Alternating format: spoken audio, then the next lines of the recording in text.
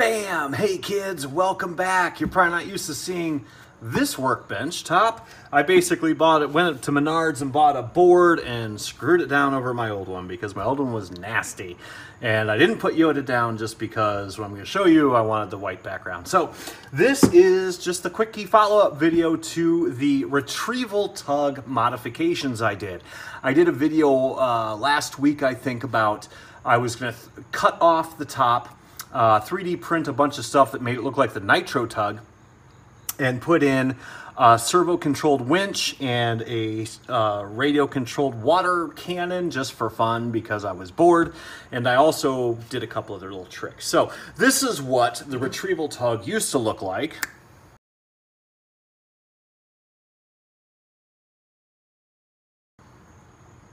Poof. Now, this is what it looks like. Wow, not very interesting. Let me take the phone off.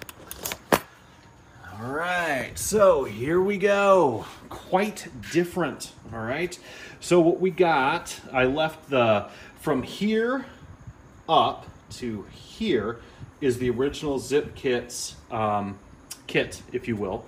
And I basically took my Dremel tool and I cut the old wheelhouse off, the white one that you just saw in the picture. I cut it off and I took the whole top and flipped it upside down on a belt sander and sanded it flush. And so basically we had a barge. And then I 3D redesigned the wheelhouse that was on the Nitro Tug.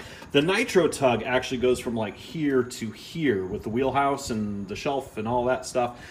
This one I wanted a little bit more stout because I needed room in the back for the winch and my tow buoy for when I use it, okay? So this is still 3S, everything's still good. We did the ropes on it, we airbrushed some not graphics, but some weathering on there. There's our water cannon, which works very, very well.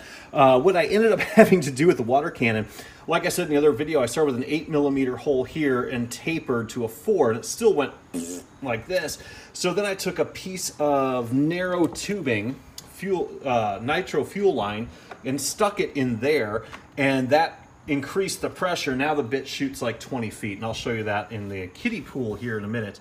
And then we did salvage from the original build our Dwarf Pirate, the 3D print Dwarf Pirate that I did.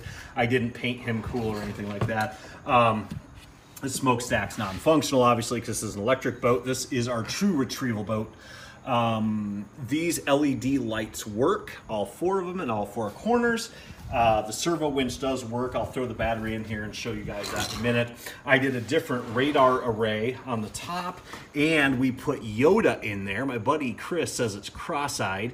Probably is. It looks like JJ Roto Geek. And we also put in a pirate driver, and the winch and just the ground effects or deck effects, and some more ropes. And there you go. The backside, we've got what I call the trailer hitch, but this just kind of adds a little bit of leverage for the towing of, I really doubt that I'm ever going to use that winch for pulling a boat in. It's just more for fun than anything. But yeah, that's basically it. And the tires that I put on are TPU, so they are technically kind of like a rubber. So they're kind of real. They're bumpers. They're real. I made them a little bit bigger than the Nitro Tug. So I did leave the bottom stained like that. And there you go. Bob's your uncle. Very cool. So I'm going to slap a battery in here, turn on the radio, get it functional, and I'll show you the winch and the lights and all that good stuff. And then we'll take it around to my daughter's kiddie pool, and I'll show you the water cannon. Hang on. All right. So we got everything booted up.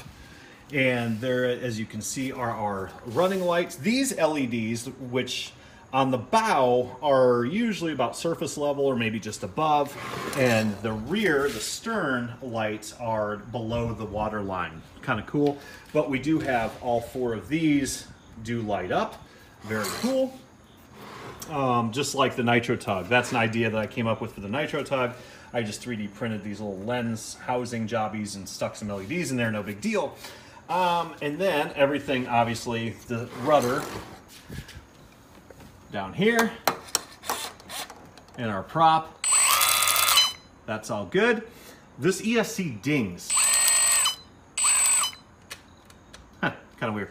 Anyway, so, and now I'm going to show you the winch. Okay, so if I roll my switch backward, you'll see the ball drop.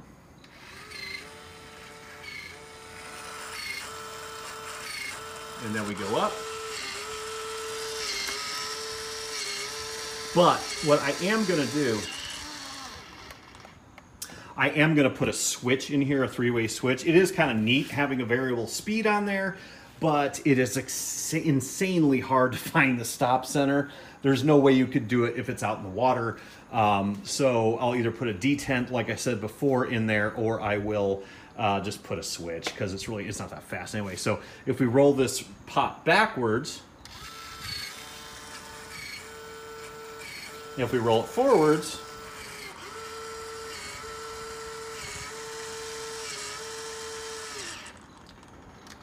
see, it's very hard to find the center. There we go. Now, if we hit this button right here for channel 4, it activates our water cannon. Oh, there was some water in there. So let's go over to the kiddie pool real quick, and I will show you how the water cannon works.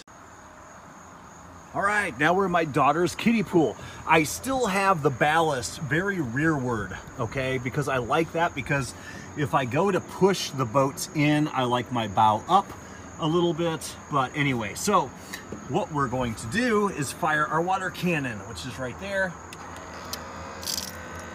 Look at that. It goes all the way over there. How funky is that? Off, on. So once the tube's primed, it works pretty well. Come over here. All right, and we can, the cannon is movable. Why not, right? Again, this is what happens when JJ Rotogeek gets bored. There you go. There is our water cannon, in case anything catches on fire. So we'll just go around the pool, do it one-handed.